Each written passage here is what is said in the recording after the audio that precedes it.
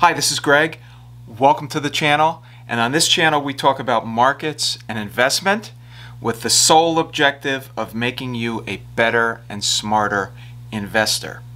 Now in this video I'm going to talk about a subject that came on the radar screen fairly recently, and it's basically the EV SPAC markets, and more specifically which EV SPACs do I think are going to zero. Now look, there's a lot of reasons to hate EV SPACs, and we're going to get into them, and on this video we're going to talk about a number of different EV SPACs that went public via the SPAC investment vehicle, and then I'm going to make some specific recommendations at the end of this video, so please stay tuned. So before we get into it though, please, if you get any value out of this, or if you like the video, please like and subscribe. I'd love to have you on board for future videos, and don't forget to hit the bell so that you get notified every time I come out with a video. Okay, so without further ado, let's get right into it. Okay, so before we get into the topic of the video, let's delve into what exactly is a SPAC. Okay, SPAC stands for Special Purpose Acquisition Corp, and basically what that means is you raise a blind pool of equity. Now this can be done privately or in the public markets, and it is basically a pool of equity is raised with nothing more than a business plan, and then those proceeds are to be invested pursuant to a business plan, either buying assets or, in the case of an EV SPAC, developing products that relate to electric vehicles. Now I want to say at the outset, I believe that the entire SPAC movement that we've seen in the last couple of years, in my mind, is an outgrowth of an extremely speculative market, and it's emblematic of the bubble that the Federal Reserve has created along with the federal government by pumping too much money into the system pursuant to the pandemic and creating inefficient asset allocation of capital because there's just too much capital around. So capital finds its way into these financial innovations called SPACs, and that's really why SPACs exist. They are really nothing more than extremely speculative vehicles in my view, and while they were popular for a couple weeks, I'm exaggerating, but they were popular for a short period of time, most of them have recently fallen on hard times as reality meets speculative fervor. Okay, now let's talk about why I hate EV SPACs. Okay, there's a number of reasons, and I'm going to get into that right now. First of all, there's the inherent difficulty in vehicle manufacturing and vehicle sales. Okay, witness all the trials and tribulations that Tesla has gone through, who has a significant first mover advantage against all these other companies. Witness the difficulty they've had where they only recently turned a profit, and it's been proven to be extremely difficult to consistently maintain a profit, even with the notoriety and the first mover advantage that Elon Musk has had with that company.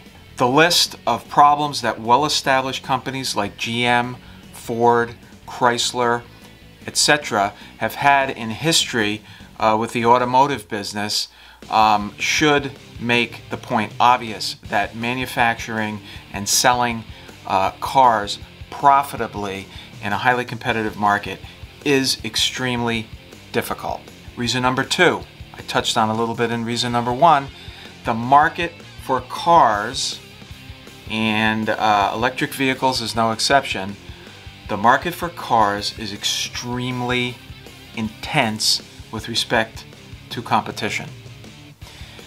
Tesla, for example, has a first mover advantage against any EV company, and as you've seen in many of the recent news articles, every single major company, which is infinitely more better financed than Tesla or any other startup, is getting into the EV market. GM, Ford, Chrysler, BMW, Mercedes. I mean, you name any extremely large, well-established vehicle company, and they are developing an EV line. This is very, very negative for an EV startup. The third thing is, I seriously question the, I'll call it organic demand for EV cars. Other than, you know, sort of like the status, virtue signaling types of people that bought Teslas, for example. I don't see a lot of EV cars around. I mean, I see some hybrids. You know, I see some interest in it, but generally the market penetration of EV cars is still extremely low, below 5%, and I just don't see people clamoring for new and untested EV vehicles that they can just go out and be, you know, inconvenienced by and have one more problem in their life, i.e., where the hell do I get this goddamn thing charged? You know what I mean? Fourth, there are severe environmental concerns related to EV vehicles, and nobody really talks about this, but it is a significant and real problem. And I believe that when EV vehicles are more adopted and more people start using them, these environmental concerns are going to come to the surface. First of all, you have to mine an incredible amount of lithium out of the earth. So you'll be literally raping the earth's surface to mine lithium, which is very dirty and very environmentally disruptive process. The second thing, what do you do with the batteries? I mean, have you ever tried to get rid of a battery? I still have an old battery from an electric motor that I had attached to a boat like 10 years ago. You know, it just sits in my yard. No one will take it because of the bad chemicals in it and the lead and, you know, all the toxic chemicals related to it. So we're going to have an enormous problem getting rid of all these enormous old batteries. It's going to be like horrible. And then also like electric generation, okay? I mean, like, where do people think electricity comes from, okay? Think it comes from the sky? It just comes out of thin air? It comes directly from God? No. Electricity comes primarily from coal, from gas, from oil, and from nuclear, okay? Renewables are less than 10% of energy that comes from the grid, and it's going to be like that for a very long time because I've explained on other videos based on my Wall Street background where I was involved in the energy business. Renewables do not have the reliability factor required to be used as base load capacity. So if everyone starts driving EV cars, you know, the demand for electricity is going to go sky high, and you're going to have to figure out a way to generate all of that electricity. And I guess the last reason I hate EV SPACs is that, to me, it just represents yet another example of rampant speculation in the capital markets. You know, a few years ago, these companies never would have been able to go public this way as complete and utter startups. They would have had to start as private companies, develop a track record, be able to prove their market concept that they could actually produce and sell cars profitably, and then they would go public. But in this market, with rampant speculation and the value of the stock and bond markets at 100-year highs, that is what made this possible, and it's yet another example of rampant speculation. Okay, so there's a big universe of these types of companies, you know, saying it's a fad or saying it's, you know, some kind of the latest thing, I mean, is an understatement. So I had to limit it for the purposes of this video, so I only picked 4 companies to take a look at, And those companies are basically the following. First one, Nikola, symbol NKLA. Second one was Fisker, symbol FSR. Next one was Canoo, symbol GOEV. And the last one was Lordstown Motors, symbol RIDE. Okay, so what I'd like to do now is let's go to my trading account, and I will share my screen with you. I want to take a look at these four, and then we're going to narrow it down to, out of those four, the worst company and the company that has the most likely chance of going to the big football, i.e. zero.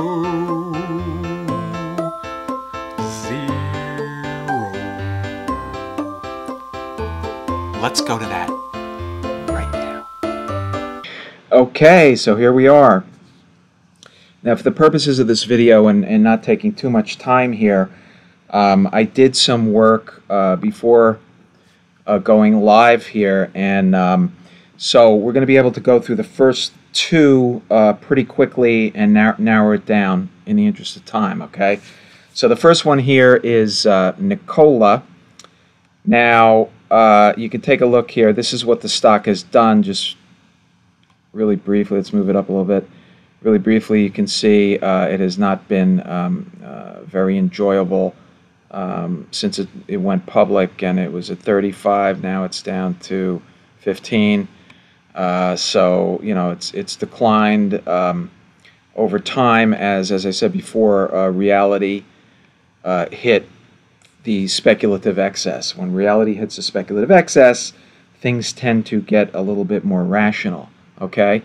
But Nikola was one of the first SPACs to come to market.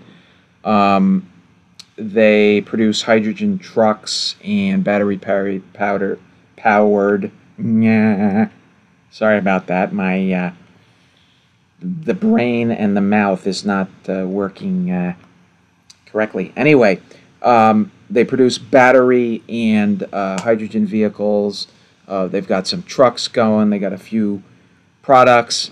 From what I've been able to see, they seem to be the farthest along in terms of actually getting to commercialization, which is still a year or so off. So I will mention, though, that they were one of three companies that the SEC is looking into for misrepresentation, securities fraud, etc. But they seem to be the one that is in the least amount of trouble, at least so far. Let's go to the next one, which is Fisker. Okay. Okay, Fisker, also you can see, let's just take a look at the historical quote.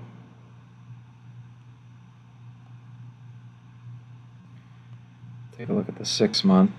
You can, well, before we do that, you can see it's just, you know, up and down and up and down. The 6 month, you can see it's been a roller coaster ride, largely down. Fisker was started by a gentleman named Fisker, who is fairly well known in the automotive business. The company designs and manufactures electric vehicles, and right now they're working on a sports utility vehicle, which has expected commercialization within the next year or so. Since they are not being investigated by the SEC and the Justice Department, I'm also going to take them off my list. I mean, I would certainly not go long this stock, okay? But as far as shorting it or betting that it's going to go to zero, you know, it probably isn't the most attractive one in the group, okay? Let's go to, before we do that, let's discuss Canoo and Lordstown. Let's take a look at something here. Okay, so in this article, it talks about how both 𝐤𝐤 and Lordstown are being looked at by the SEC and the Justice Department. They both opened investigations into both companies, and here it mentions also investigations into hydrogen trucking startup Nikola. So there's some issues there too, but the thing that I liked in the negative sense about 𝐤𝐤 and Lordstown is that both of their management teams have been replaced as a result of these accusations of material misrepresentation and securities fraud with respect to their public offerings. And that is a very, I can tell you from working on Wall Street, that is a very, very, very negative thing to have happen to your company. And frequently, it's almost impossible to come back from something like that. So right away, I would put 𝐤𝐤 and Lordstown Motors on my list of the two to look at for being the worst among a really bad sector. Okay, so let's take a look at 𝐤𝐤, 𝐥𝐢𝐤𝐤. Okay, now you'll notice even among the bad charts, this one looks particularly bad. But let's go to the historical quote. You know, and it just, I mean, it was trading as high as 18, now it's down around 9 and change. Obviously, I would have much rather shorted it up here, but I think that the prospects for this company are probably pretty dim, and I would definitely consider either putting a short on this, or for less experienced investors, you'd probably want to look at buying some slightly out of the money puts, and I prefer the long dated out of the money puts. Okay, so let's go back. Let's just take a look at the last one, Lordstown. And here's Lordstown, symbol RIDE. You can see equally ugly chart. And let's look at the historical quote.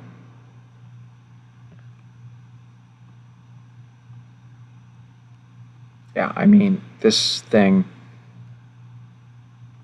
you know, it was trading as high as 30, now it's down below 10, around 9. Just a miserable chart, miserable experience since it went public. And I think of all the stocks that we've looked at in this rather miserable sector, I think if I'm going to short one of them, if I had to pick one of them, I would pick Lordstown Motors. If I had to pick two of them, I'd go with 𝐤𝐤 and Lordstown Motors. Either one of them would probably be okay. Lordstown sounds like it has the most significant legal problems and potentially problems with the Justice Department. And both the CFO and the CEO, I believe, both had to leave their post, were forced out. That's a very bad precedent. It's very bad for a company and very difficult to recover from.